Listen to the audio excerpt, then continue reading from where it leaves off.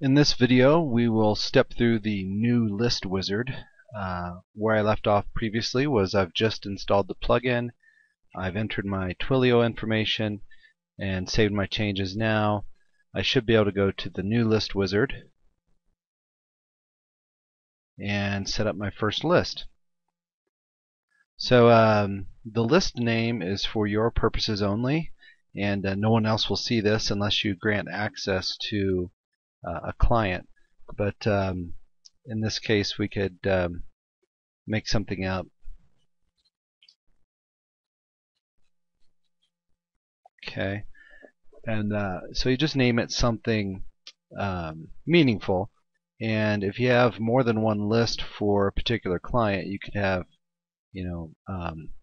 weekend specials, or weekly specials, or lunch specials, or just describe it however makes sense to you.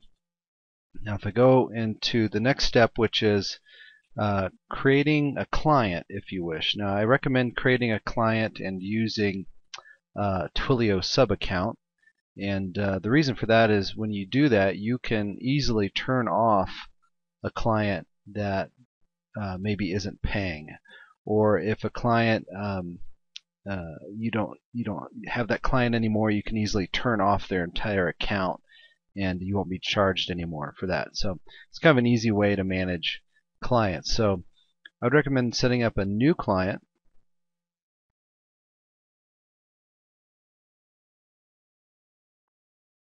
So if you select new client from the drop down, you'll be given some options here, and you can go you can call the client something similar to the list. It really is up to you. And then the three options here are you can use the default or the main Twilio settings, which is what we just entered on the previous screen in the previous video, where we entered our main Twilio account.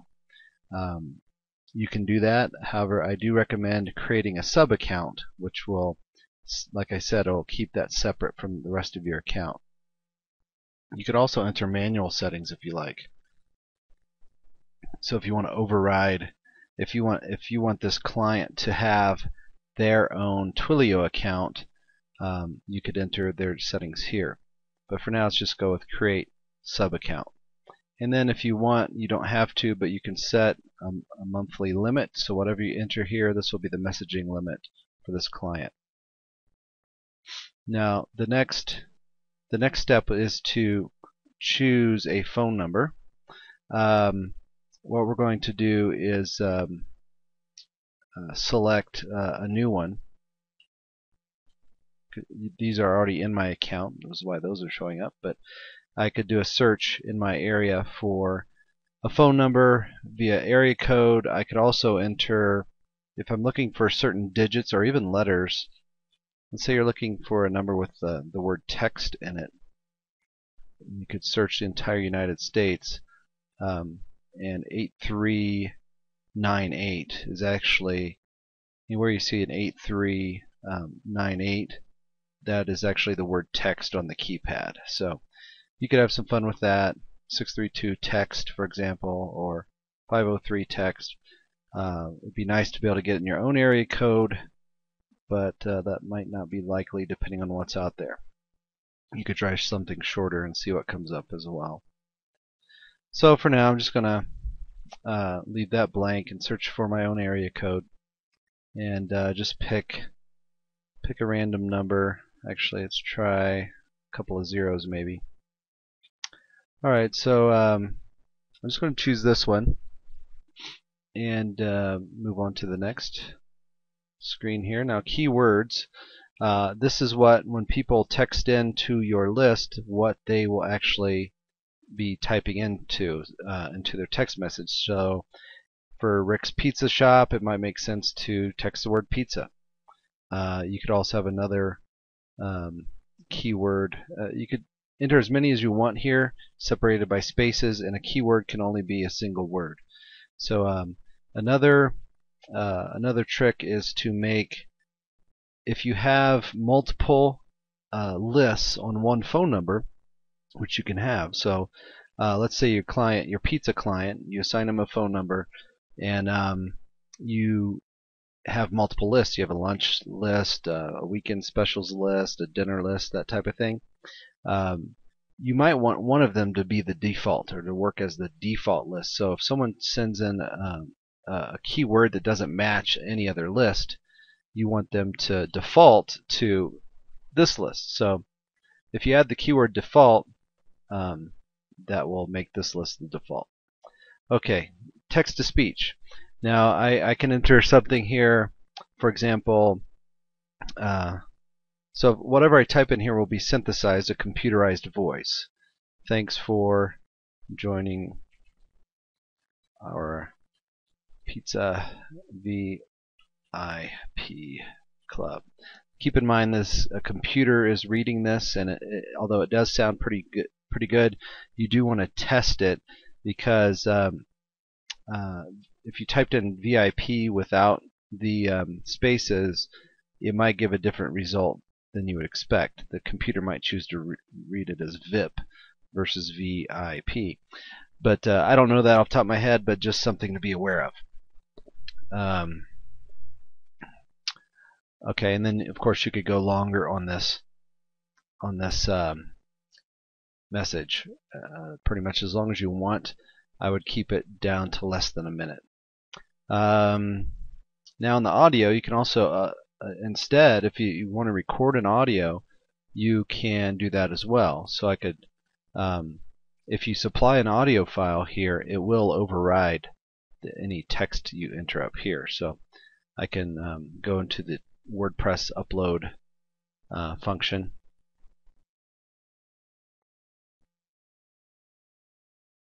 and then I could browse to a file, an MP3 file.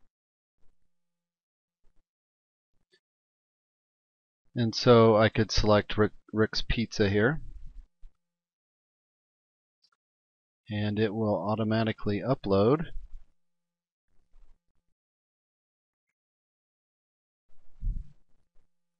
And when it does, you'll see it listed here. And to insert, what you need is this URL here. And all you need to do is click Insert into Post, and it will automatically insert this URL into the field. Okay, so this means that not only could you upload a file to your website this way, but if you have a file that's on the internet or a website elsewhere, if you have the URL to that file, you could enter that here. Another great feature of the call to subscribe is that you can transfer people to another phone number. So if in your message you would prompt people, you could say press 1 to order a pizza now, for example. So when people call and they press 1, actually they can press any number 0 through 9, and it will transfer to this whatever phone number you enter here, as long as you have one. So in your recording, be sure to mention that. That is, if you want to use that feature. Now moving on to the messages, we're going to type in a few messages here real quick. I want to pause the video while I do that. Okay, so I've entered a few messages here for demonstration purposes, but you'll see that there are 4 different messages. The first message is for brand new subscribers, people that have never joined this particular list before. So this gives you the ability to give them a special offer of some sort, knowing that they will only get this offer once, no matter what. Now, you can't stop it if they have a second cell phone, their wife has a cell phone, their kids have cell phones, whatever. But this will track on a per cell phone basis, or per mobile number basis, so that people can't scam the system. They can't keep texting in and getting this special offer over and over again. They will only get it once. Now, what you enter into all these fields is up to you. You might enter that special offer in all of these, but in most cases you're going to want a different message on the first one. So in this case, we're giving them free breadsticks, and we're setting an expiration date of 3 days out. Note that there is a special merge field that you can use with the square brackets, date, colon, and then a number. In this case, it'll insert a date automatically 3 days from now. So when they get their message, they won't see date colon 3. They're going to see a date that's 3 days into the future, and that's an expiration date. So you set this up once, and whenever the person hits this, so if they join your list next week, they're going to get an expiration date that's 3 days after that. You could also do things like come in between, date 1 and date 3, or date 1 and date 2, and for a special offer. That is something restaurants use so that it has a quick turnaround, a quick expiration date. They have to come in. They can't, if you set a between date, so between date 1 and date 3, that means they can't use the coupon immediately. They have to have a return visit to use it. So actually Groupon, I believe, uses something like that where you can't use the Groupon that day. Some of these things do some things like that to help the business owner out. But anyway, the last thing is you want to end your message with how to get off the list. And notice my spelling here, RPLY, and then stop pizza to cancel, again without an E. We found that in particular Verizon will filter out messages that if you just said reply stop to cancel and spelled it out, it would be filtered by Verizon. So we tweaked that a little bit so that it can make it through to the subscriber. Also note that I used a keyword here. On a previous screen, I used a keyword pizza here. So now when I go back to messages, I want to specify. I mean, you don't have to do this. Really, the only time you need to specify a keyword is if you have multiple lists that use the same phone number. So if they next week let's say they're on 2 lists for this client, they're on a lunch list and the pizza list or the dinner list, and they send the keyword stop. There's no way to know what list they want to stop from, so they get removed from all the lists. This is a good reason to kind of have one list per phone number, so keep that in mind. Now if they reply stop pizza, I know that they only want off this particular list, the pizza list, the keyword. So that's why that's there.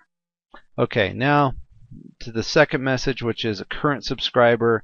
This is for someone that's already on the list. They've gotten the new subscriber message once already. They're still on the list. They send the keyword pizza again for some reason. Maybe they're trying to see if they can get those free breadsticks again. And but instead they get a reply that says something different. In this case, I just said thanks for being on our Pizza VIP list.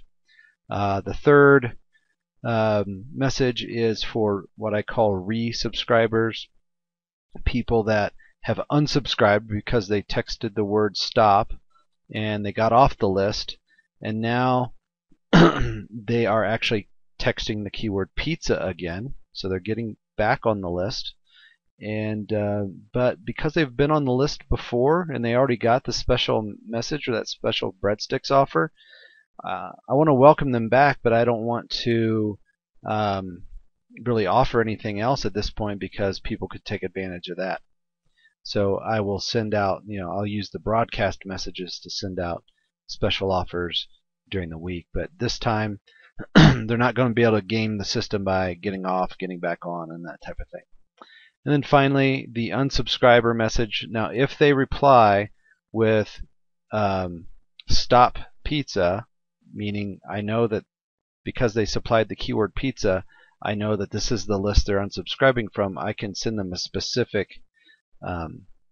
response as a confirmation they're off the list. So we just say, we're sorry to see you go. Reply pizza anytime to get back on Rick's Pizza VIP list. Okay, and that pretty much covers the all the various messages here. So let's go on to the last step, which is to to go ahead and confirm. Now if for some reason let's say I forget to enter a field, you'll see that I got a little red X or red triangle with the X in it. And if I go to try to submit the list, it'll tell me I have to correct that. So let's go back over here, type that back in, and go back over to confirm, create my list. So when it's done, it redirects me to the list that I just created. So you now see that we're an SMS list, and I'm on the Rick's Pizza Shop list, and here's all the information I entered. The keywords I entered: pizza, default, there's the phone number, there's the text-to-speech I had entered, there's the audio file, there's the transfer number, and there are some more options here that are not part of the wizard, but you can set those up at any time as well. So for now, I'm going to leave that and come back in another video to go into more detail about the other features here. But that's how the wizard works. It gets you set up and running quickly, and without hopefully with getting all the proper setup so that things run smoothly and quickly for you.